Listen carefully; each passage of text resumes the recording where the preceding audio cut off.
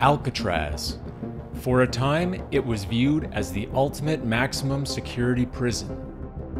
Closed down as a penitentiary in 1963, it remains one of the most iconic prisons in the world. Alcatraz is not like any other prison in the United States. Many convicts tried getting out on their own terms, but the most high-profile of escape plots occurred in 1962, when 3 men disappeared from their cells. Their story was turned into one of the all-time great prison escape films. Released by Paramount Pictures in 1979, Escape from Alcatraz. No one has ever escaped from Alcatraz. Alcatraz began operation as a maximum security prison in 1934. The island had many previous uses, including as a fort during the Civil War and as a military prison. When turned into a federal penitentiary, the facility gained a reputation as one of the most inhospitable in the United States, holding high-profile criminals like Al Capone and George Machine Gun Kelly. Alcatraz also contained prisoners considered high risks for escape. With its stringent prisoner check system and the island being surrounded by frigid, choppy waters, escaping alive was considered near impossible. But in 1962, 3 prisoners, Clarence Anglin, John Anglin, and Frank Morris, tried overcoming the odds. Their story was featured in the 1963 book Escape from Alcatraz, which caught the eye of Richard Tuggle, who wrote a screenplay based on the nonfiction publication. Richard Tuggle was able to get director Don Siegel to look at the screenplay. Clint Eastwood also became involved in the project. Siegel and Eastwood had already worked on a number of films together, most notably the classic crime thriller Dirty Harry. The interest from both Siegel and Eastwood led to the film going into production in 1978. Welcome to Alcatraz.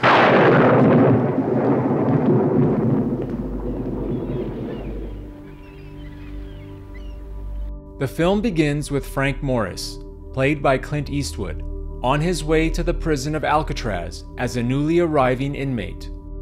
Frank is processed and given a cell. The next day, Frank gets a sense of life in the prison, meeting Litmus, who shares his food with a mouse, and Wolf. Frank has a meeting with the warden, who outlines what life on Alcatraz will be like.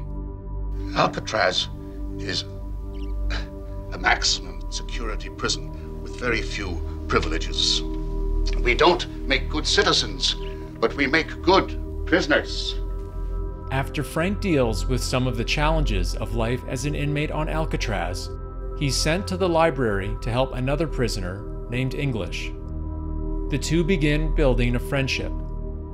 While delivering books and magazines to the other prisoners, Frank learns about the solitary confinement cells in D Block, where prisoners are kept in darkness. In the prison yard, Frank meets Doc, passing his time painting. What's the flower? That's something inside me. They can't lock up with their bars and walls. Frank spots English sitting at the top of some steps and is given a sense of the hierarchy among the prisoners. Something special about those steps? The higher you sit, the more status you got. So we kind of play king of the mountain.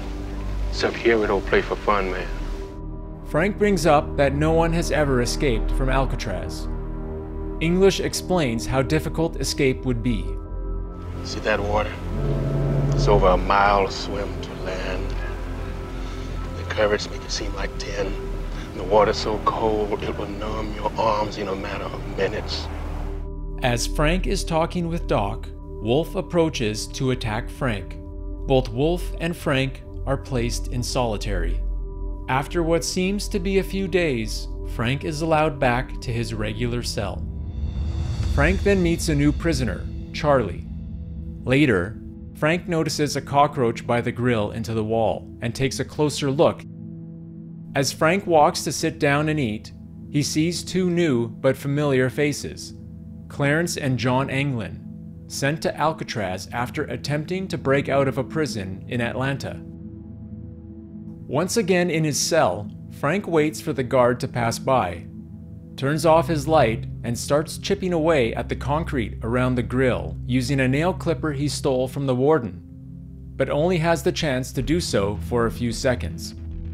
While sitting with Charlie and the Anglin brothers, Frank tells them he may have found a way out. What are our chances? Slim. I'm in. Me too. Want to go? Over many days, Frank and the others slowly break away the concrete, while also collecting supplies to help them escape. Eventually, Frank is able to get the grill out and see into the wall.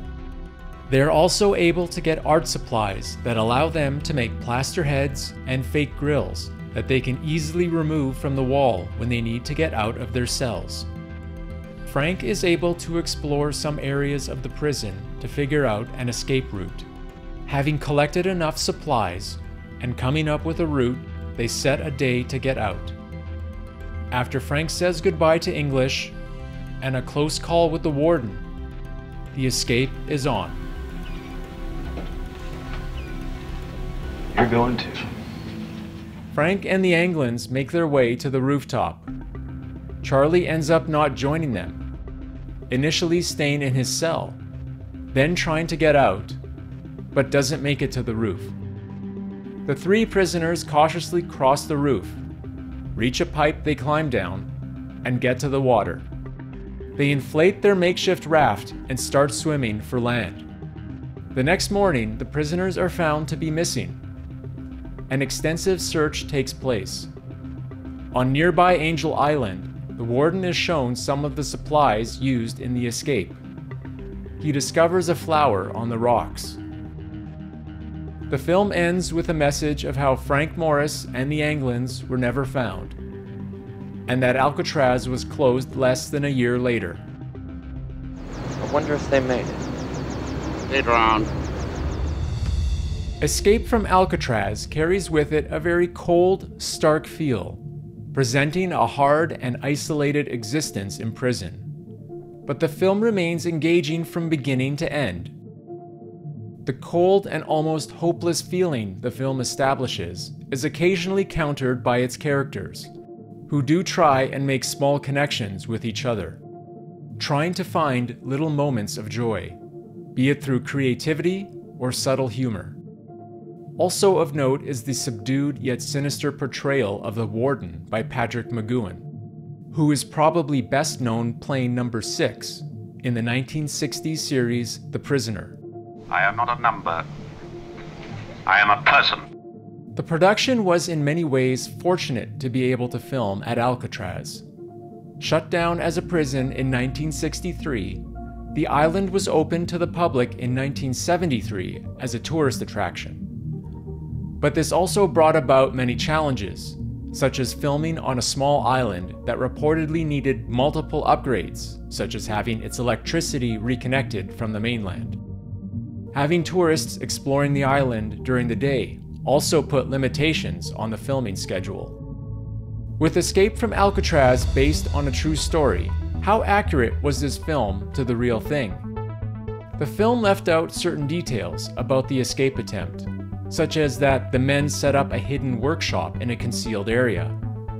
They used this workshop to assemble a 6-foot by 14-foot rubber raft, wooden paddles, and life vests.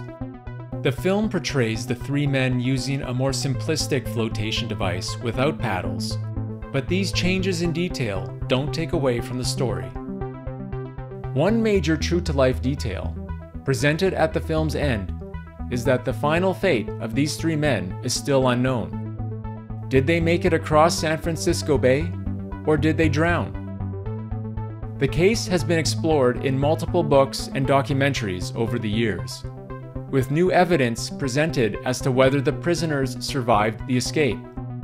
The FBI investigated the case until 1979. At that point, the case was taken up by the U.S. Marshals, who still have the investigation open. There's theories about if they left at a certain time, the tides would have been in their favor and they could have made it ashore. There's theories that they were in South America. My general sense of it, there's a more likelihood that they didn't make it. Even in recent years, the search continues with new leads and the use of newer technology.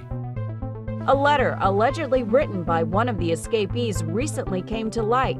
My name is John England. I escaped from Alcatraz in June 1962 with my brother Clarence and Frank Morris. The U.S. Marshals, which is the sole agency investigating the case today, says the FBI lab examined the letter for fingerprints and DNA and the handwriting. The FBI's results for this letter were inconclusive. While the real-life investigation will likely not reach a definitive conclusion, the daring escape attempt of these three men, told with great skill through the cinema, will live on for years to come. Remember, hit the like button, share the video, and to see more from the Cinema Forum, subscribe to this channel.